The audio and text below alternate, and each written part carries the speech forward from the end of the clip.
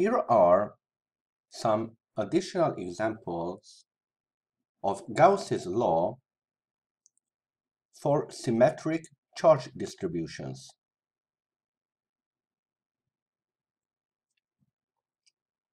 As a reminder, Gauss's law states that the total electric flux around an enclosed charge only depends on the magnitude of the enclosed charge.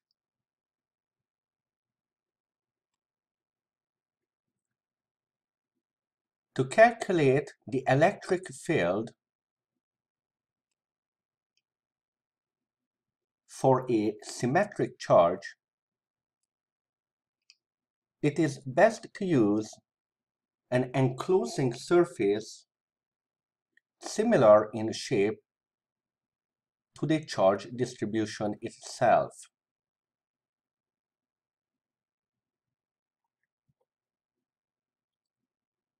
In our first example, we will use Gauss's law to calculate the electric field at some distance r away from an infinitely long uniform line charge.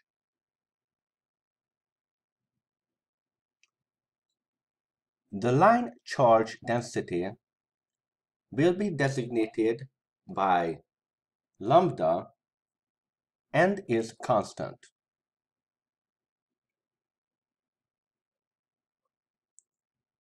We will use an enclosing surface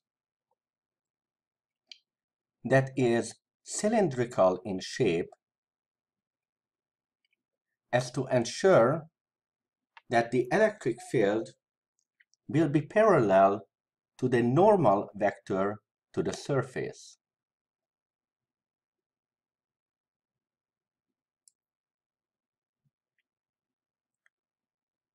We will use the line charge density to get an expression for charge enclosed.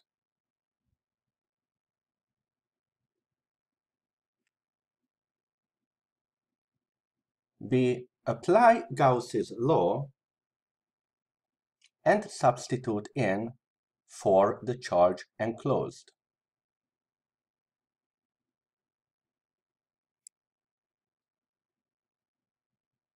We divide by the surface area where the electric field crosses the enclosure.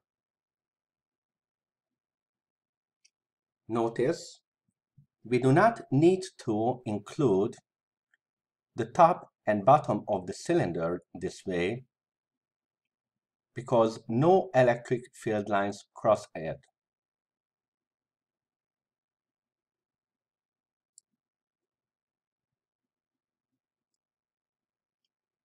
Finally, simplify the expression.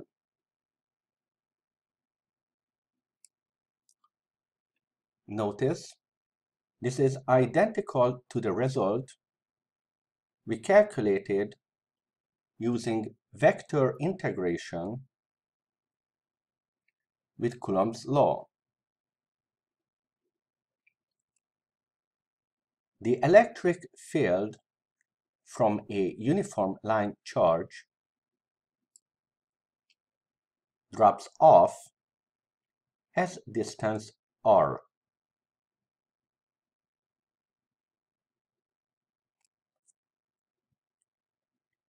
In our second example, we will calculate the electric field at some distance y away from a uniform infinite plane charge.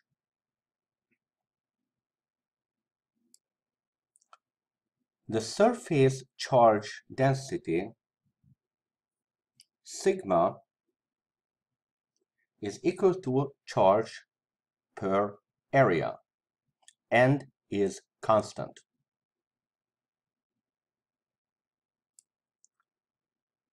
Once again, we will use a Gaussian surface parallel to the geometry of the object. Note that the surface intersects the electric field both above and below the plane of the charge.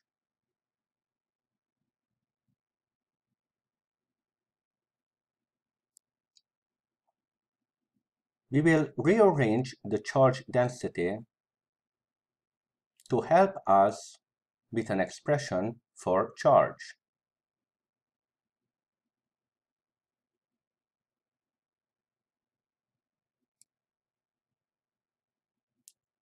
We apply Gauss's law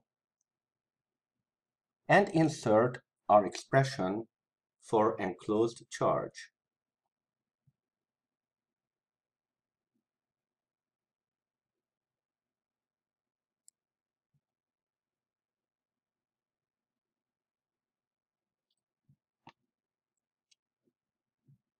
We divide by the area intercepted by the electric field.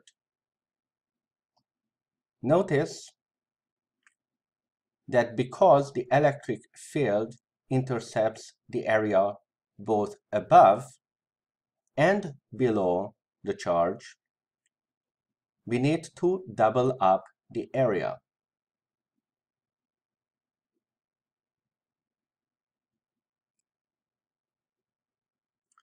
When we simplify, we get the result that the electric field at any point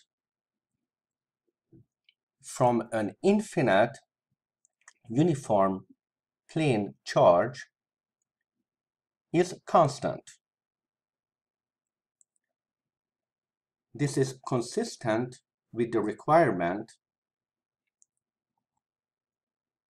that electric field lines do not cross.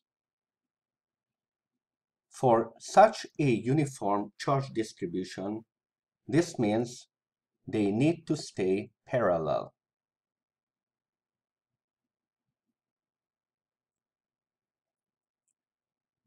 The distance from the plane does not matter.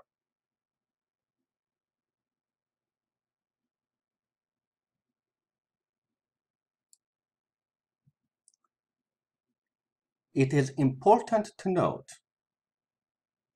that the same method can be used to derive the electric field around negative charges as well.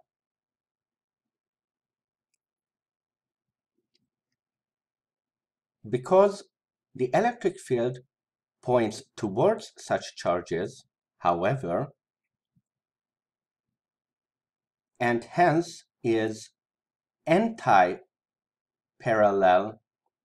to the normal to the surface, the electric field itself will pick up the negative sign.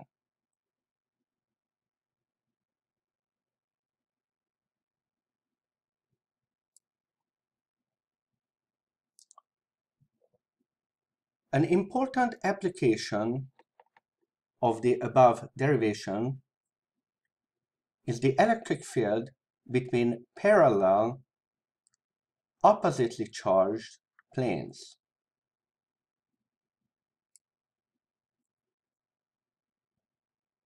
When the charge densities are uniform and equal to each other, the electric field between the planes will be uniform, constant, and double the value from either of the planes.